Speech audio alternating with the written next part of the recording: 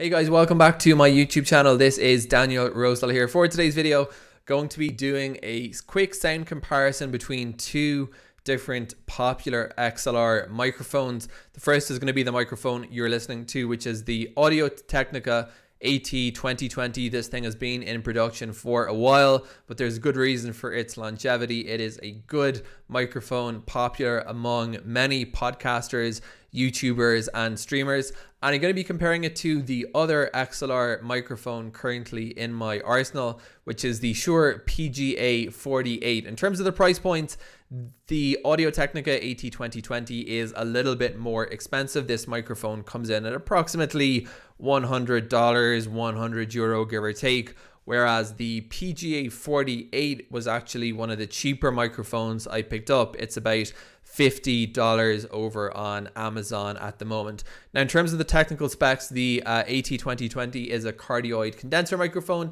and the Pga-48 is a cardioid dynamic vocal microphone. And the way I'm going to do this test is pretty simple. Firstly, listening to me speak through this microphone, I'm going to be reading, as I've done in my other audio tests, a few lines from A Tale of Two Cities by Charles Dickens. But firstly, just a little bit about both microphones. The AT2020 cardioid condenser microphone is used by musicians, podcasters, streamers. It is a side address microphone with a cardioid polar pattern. So let's jump straight into the test, and then we're going to switch over to the Shure microphone. So chapter 1 from Charles Dickens' Tale of Two Cities.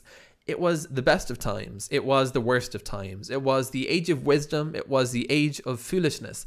It was the epoch of belief. It was the epoch of incredulity. It was the season of light. It was the season of darkness. It was the spring of hope. It was the winter of despair. We had everything before us. We had nothing before us. We were all going direct to heaven. We were all going direct the other way. In short, the period was so far like the present period that some of its noisiest authorities insisted on its being received for good or for evil in the superlative degree of comparison only. I've read that passage in every microphone test I've done so far, so I almost know it by heart at this point. Just a couple more details about the gear I'm using. So obviously this is the AT2020 you've been hearing in this video up to now. I am running it through the Behringer Uphoria UM-2 audio interface. My gain is set to approximately 60%, and I'm running this into a computer running Ubuntu Linux and recording into OBS Studio. Okay, so I'm going to go ahead now and swap over the XLR input to the Behringer from the AT2020 to the Shure PGA microphone.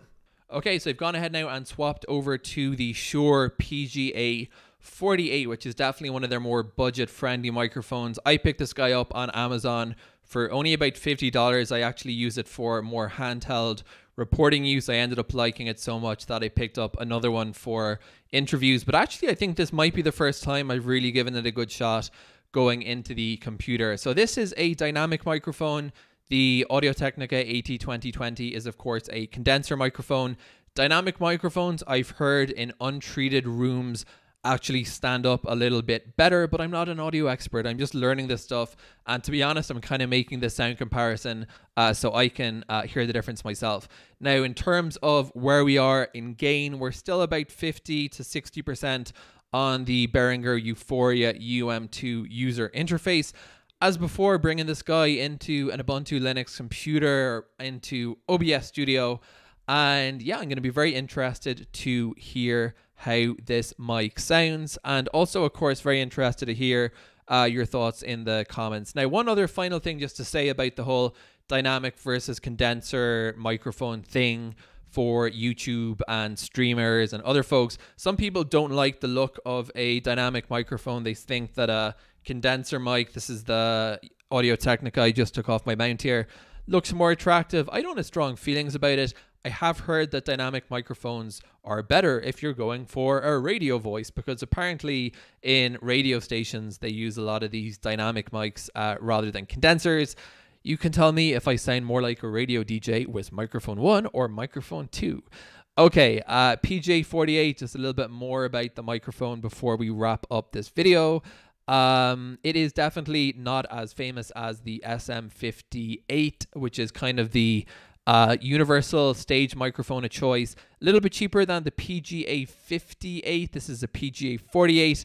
And my observation as a recording microphone, like when I'm doing vocals for my YouTube videos where I use this wirelessly, great microphone. I really like it. Does have a bit of handling noise. And I've heard the Pga-58 is substantially better. So maybe that'll be one of my forthcoming upgrades.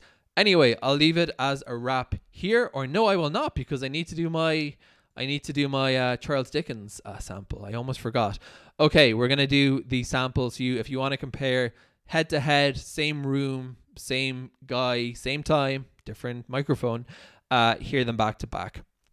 It was the best of times. It was the worst of times. It was the age of wisdom. It was the age of foolishness. It was the epoch of belief. It was the epoch of incredulity. It was the season of light. It was the season of darkness. It was the spring of hope. It was the winter of despair. We had everything before us. We had nothing before us. We were all going direct to heaven. We were all going direct the other way. In short, the period was so far like the present period that some of its noisiest authorities insisted on it being received for good or for evil in the superlative degree only. Now, because this is a microphone test, let me just tell you guys what I'm going to be doing in audio. Normalizing to minus 23 LUFS in post-production in Kdenlive.